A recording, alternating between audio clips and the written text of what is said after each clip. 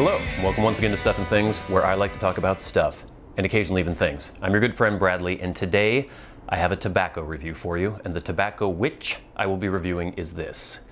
It is Rattray Old Gowrie. So let's get to it. The blend, as I mentioned, is Rattray Old Gowrie. It is produced by the Kohlhase Kopp & Co. KG. It's a German company that took over Rattray's brand. Basically, Rattray's was a Scottish company, but then Kohlhase Kopp & Company, I don't know exactly how to pronounce that, took it over. They distribute it now, blend the tobaccos. They also make pipes, but they don't actually manufacture the pipes. They use different Italian and French manufacturers to make the pipes, but that is neither here nor there. It is available at smokingpipes.com in a 50-gram tin like this. They also have a 100-gram canister for $15.42, and the 50-gram tin is $9.99.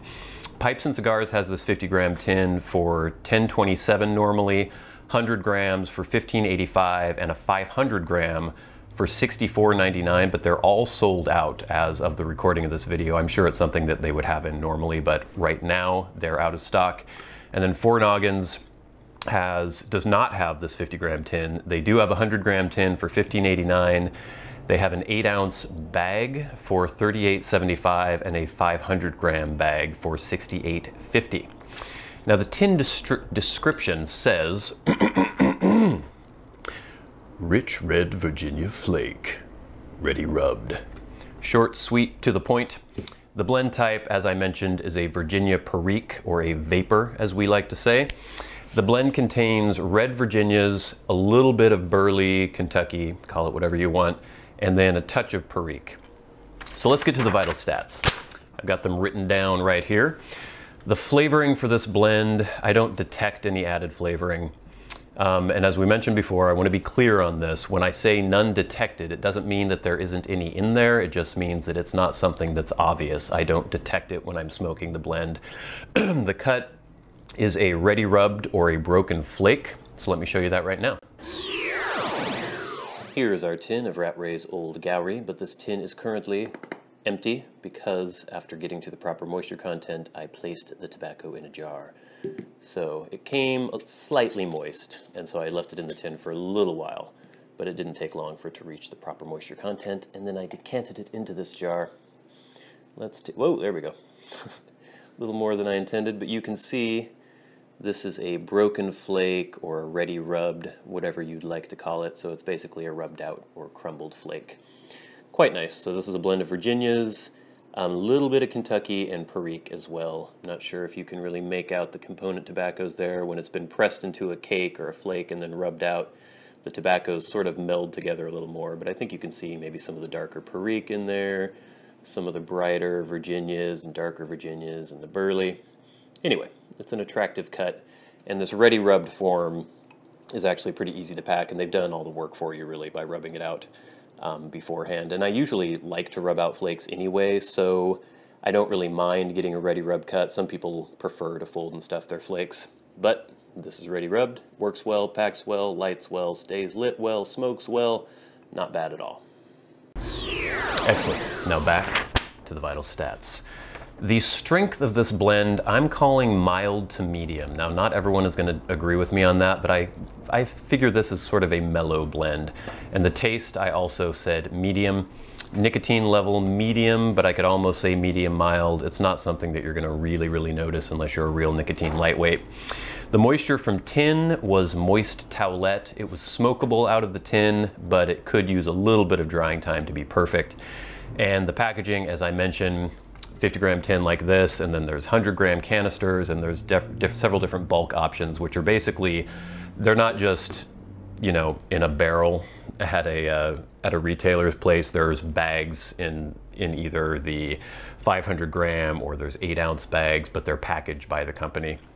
The tin note on this one, we've got my little canister that I put the tobacco in. Let's take a sniff, shall we?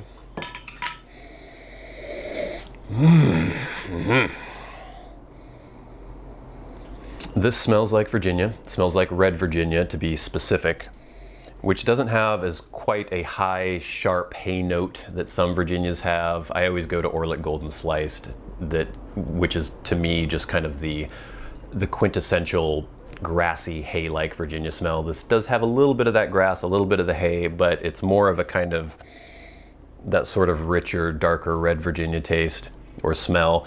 There's a little bit of that fruity sort of figgy note, which I'm assuming is from the Perique. You don't really get the spiciness in the bouquet from the Perique, but you definitely can get a little bit of that figgy quality to it. It's very fragrant and very pleasant tin note. The room note, I would say, is fairly mild for what's almost a straight Virginia blend. It doesn't have a lot of that really heavy tobacco-y smell. But, you know, Virginia blends do have a tendency to slightly veer towards the cigarette-y end of the spectrum, but this one I think is fairly mild for a Virginia blend. Now, if we get to the actual review, let me relight this here. I'm about halfway through the bowl as per usual.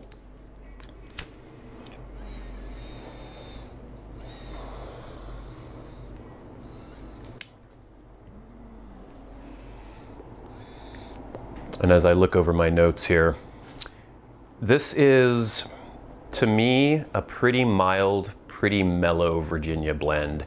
And though it does have Perique in it, and it is technically a vapor, the Perique in this is really just a condiment. It's not something where you're really going to notice the Perique content. It's just there to add a little bit. It takes a little bit of the edge off the sweetness of the Virginias.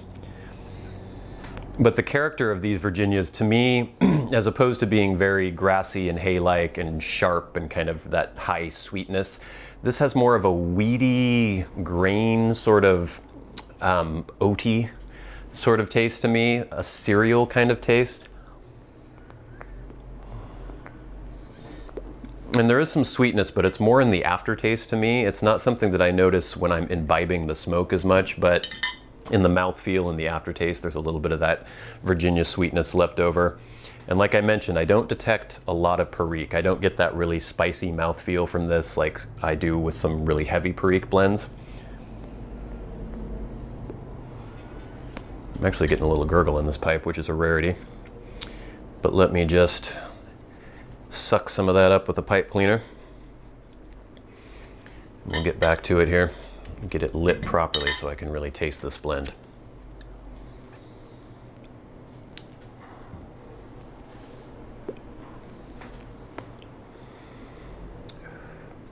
Like I said, pretty smooth and mellow.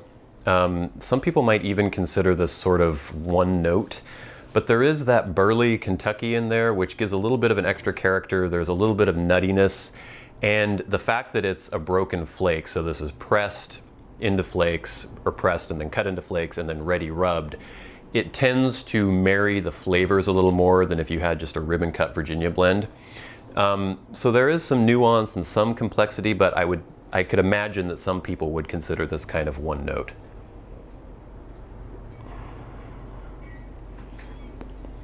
But yeah, I really get that kind of wheaty flavor. I don't know if that makes any sense to you, but oaty, wheaty, a grain sort of flavor to it, with that little touch of Perique, little bit of nuttiness from the Kentucky. Now the interesting thing with this blend is that I am not really prone to getting tongue bite, and with Virginia blends in particular, there's a tendency for harshness sometimes with Virginia blends. Sometimes they can burn a little hot, and I know that some people who are sensitive to tongue bite or just feeling harshness from tobacco often feel that from Virginia blends, whereas they may not from a Virginia blend or something with a high Latakia content. This blend, even though it's ready rubbed and pressed into a flake, ready rubbed, you would think that it would be less likely to get harsh and less likely to bite. And I think for most people that's probably the case, but for me, for whatever reason, I don't know why, this blend, out of many, many Virginia blends that I've tried, has more of a tendency to bite me. I don't know why that is. And it's interesting because actually my older brother, who does not like Elizabethan mixture, which is my favorite Virginia blend, or one of my favorite Virginias, and which to me never gets harsh, he complains that Elizabethan gets very harsh for him. He can't enjoy it. He tried Old Gowrie and liked it a lot, and it didn't have a tendency to harshness for him, whereas it does for me.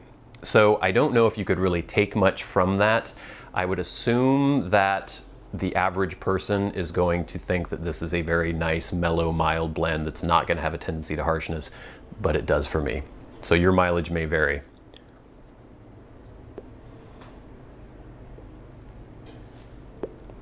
putting aside the slight tendency to bite, for me, this is a nice, mellow, fragrant, medium-bodied Virginia blend. There's just a hint of Perique, adds a little bit of spice, even though you don't really feel that in the mouthfeel. It's not as sharp and sweet as some Virginia blends, and that burly Kentucky adds just a little bit of nuance, a little bit of character. It kind of offsets the sweetness of the Virginias, a little bit more depth. I think this would be a really good candidate for aging as well. If you got one of those 100-gram canisters, put it away for a couple years. I'm going to try that as well. I think maybe any of the tendency to harshness that it has for me might probably go away if I aged it for a little bit. But all in all, I think it's a really tasty blend. If it just weren't for that bitiness that I experience with it, I'm sure I would smoke it a lot more, but I do enjoy it. And right now, this bowl I'm having, let me just check. I'm not really getting that bite that I do often when I smoke this. And you can see I've smoked most of this tin, and I would say 65 to 70% of the time I did get a little tongue bite from this. But like I said, you probably won't. I seem to be a weird outlier in that respect. But anyway, I think all in all, Rattray's Old Gowrie, if I could speak, is a very, very good Virginia blend. They also have, you know, Marlin Flakes is another one of their really popular blends, and Hallow the Wind. I would say Old Gowrie is kind of in the middle of those blends. Not really high in nicotine, not really, really full flavored, but something that could probably be a really nice, mellow, all-day Virginia blend smoke for you. So thank you so much for watching this edition of Stuff and Things. Tune in next time where we will review other stuff and maybe some things as well. Until then, I've been your good friend Bradley. You have been the audience. This has been Stuff and Things. Good day.